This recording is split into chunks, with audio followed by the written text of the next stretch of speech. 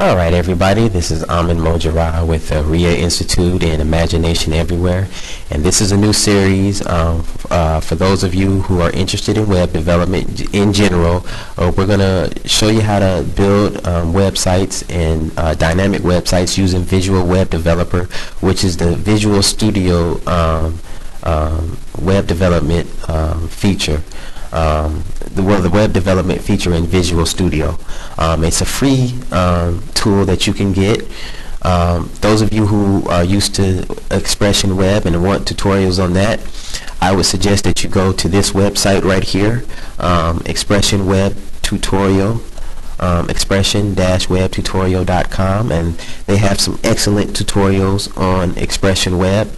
But what we're going to be doing is doing Visual Studio. So those of you who don't have Visual Web Developer, what you want to do is you want to come here to the Microsoft website, Microsoft.com and /express, and download the web component of Visual Studio called Visual Web Developer, and it will give you the steps on how to download, install, and run the application.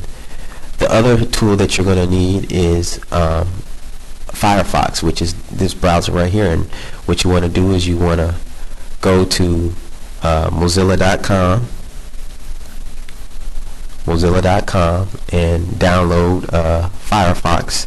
And we're going to be using the other browsers, Opera, Chrome, Safari, and Internet Explorer. But the reason why we need Firefox is we're going to be using Firebug to debug as our browser debugger here. So that is the reason why. And so once you install Firefox, make sure you install Firebug, which is an add-on to Firefox. And the way you install add-ons, if you don't know, I'm assuming that you don't have any knowledge of web development, is you go up to Tools after you've installed Firefox and go to Add-ons and get add-ons, and either type Firebug in here in this box here, or go to the Mozilla site and download it and install it on Firefox.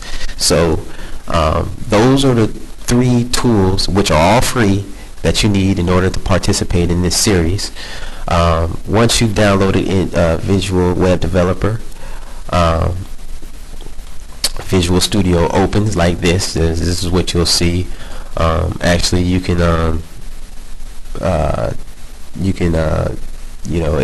actually, let me just close it and restart it. When you restart it up, there's a start page that usually comes up, but I've set it to not come up. So what we do is, after you've downloaded and installed it, and there are other tutorials on how to install Visual Studio and Visual Web Developer. It shouldn't be that hard if I'm assuming that you have some computer literacy. We're going to go and we're going to start with a website. We're going to open up a new website, and I'm going to tell you in future videos the difference between a project and a website in Visual Studio. But these videos are only going to be 10 minutes, so I want to get as much as I can. And we're going to go to the install templates, and we're going to open up what's called an empty website. And we're going to create that on our file system. And all a website is a bunch of folders, files stored in folders. And we're going to create that on our file system. And I'm going to call our first website Hello World.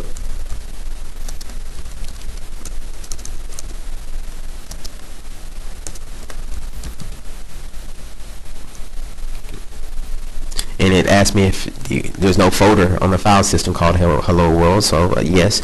And you can create this on any part of your file system, your desktop, your C drive, whatever, your My Documents, wherever you feel comfortable, because all it does is just creates what's called a solution file.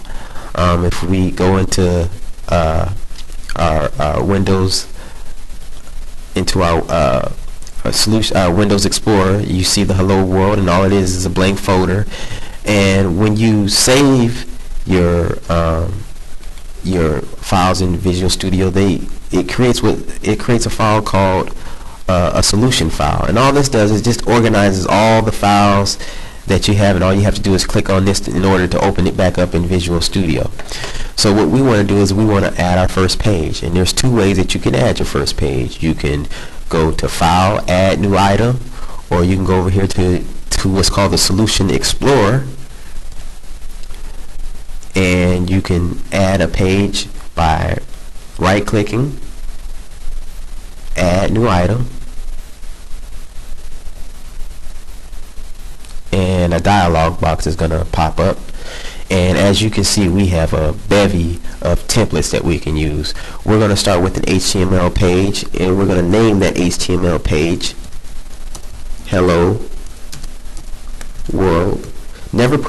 Try not to put any spaces in, and try to name your files with camel humps. First word, first letter capitalized, second word, the first letter capitalizes. How we usually do it, that's a standard that we usually use. And then just click Add, and an HTML file opens. And in Visual Studio, just like in Expression Web, you have three viewing options. You have if you go down here to the control bar, you have the design view, the split view, and the source view.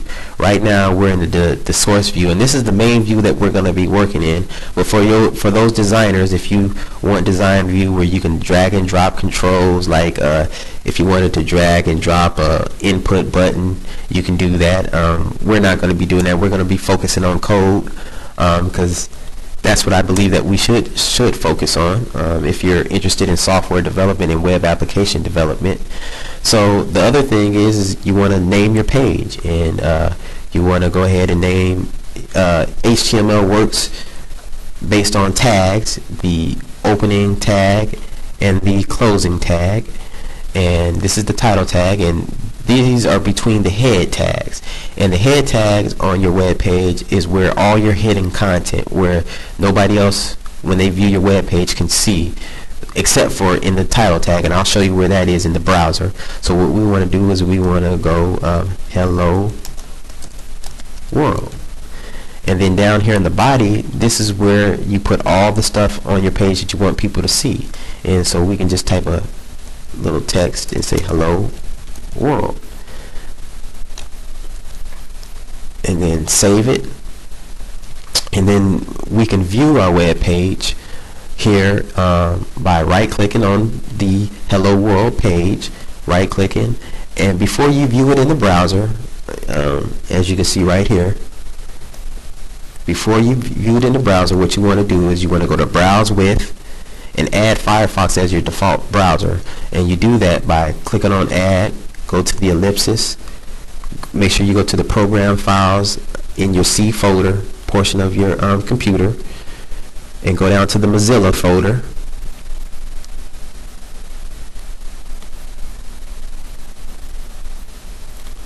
and then click on the Mozilla folder and click on the Firefox icon. And after you click on that and click open, and then just click OK, and make sure you set it as your default browser. So we go ahead, right click, and then we view in browser, and we have voila, Hello World. So that's our first website. And so we're going to be talking about a whole bunch of things here in Visual Studio. There's just so many things that we have to discuss, and I look forward to the next video, which will get more in depth in. So thank you, and look forward to you in the next video.